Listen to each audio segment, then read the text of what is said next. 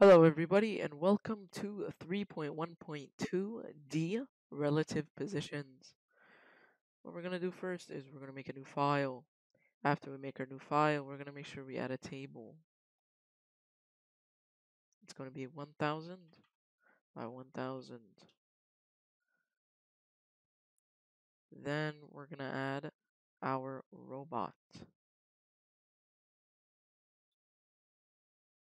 After that, we're going to add cylinders, not cubes this time, 40 by 40. We're going to add one cylinder, and then we're going to add bins, which should be in storage devices. We're going to add 3 bins, bin 1, bin 2, and bin 3.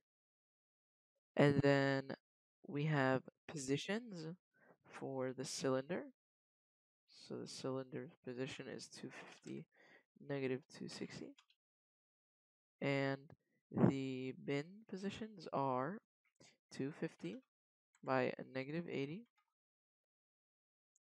And then the second one is 250, 100. And then the third one is 250, 280. And we want our table to be in position at 0, 0.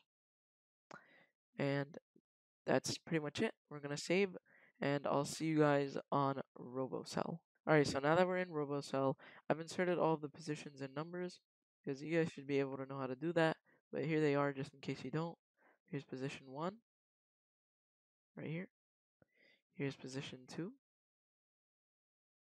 Here's position 3. Here's position 4. Here's position 5. And here's position 99. So now what we're going to do is we're going to start entering our code.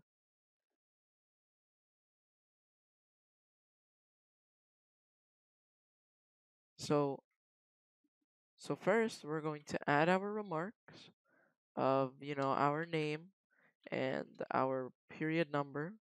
So we're going to add 3.1.2D relative positions. And then we're going to add our name. And then we're going to add period number. And now we're going to open the gripper. We're going to go to position 99 fast. We're going to go to position 1 fast. We're going to go linear to position 2 at 50 speed or 90 speed. We're going to close the gripper. Then we're going to go linear to position 5 at 90 speed. And then we're going to dip the cylinder in bin A by going to position 4 fast. Then we're going to go linear to position 2 at 90 speed. And then we're going to do a wait command, 50 tenths of a second, which is 5 seconds. And then we're going to go linear to position 3 at 90 speed. And then we're going to dip the cylinder in bins B and C, which would be the same way that we did this. So I'm going to go ahead and do it, and then I'll meet you guys over there. Okay, and here is the final look.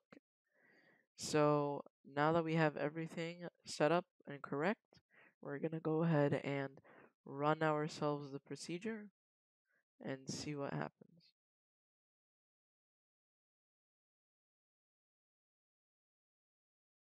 So as you can see, it grabbed the cylinder and it's going to dip it. It's going to wait 5 seconds. And then it's going to come back out. Go to the next one. It's going to dip it. 5 seconds. Then go to the next one.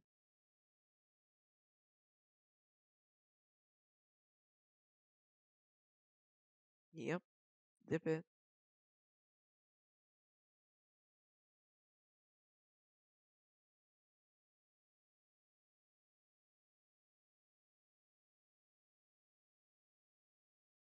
And then it's going to go back home. And that's it for 3.1.2D relative positions.